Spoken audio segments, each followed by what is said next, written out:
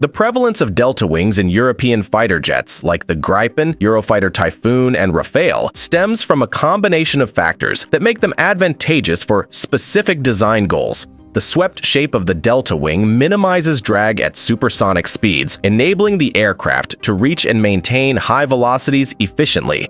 Delta wings offer exceptional agility and turning capabilities, crucial for dogfighting and evading enemy fire. Their swept-back shape generates vortexes over the wing surface at high speeds, enhancing lift and enabling tight turns without losing altitude. Delta wings can be built strong and light due to their inherent rigidity, reducing overall aircraft weight and improving fuel efficiency. The delta wing is a relatively simple structure, which can be advantageous in production and maintenance costs. For instance, the Dassault Rafale utilizes a canard delta configuration, which combines a delta wing with a slight forward wing for even greater agility.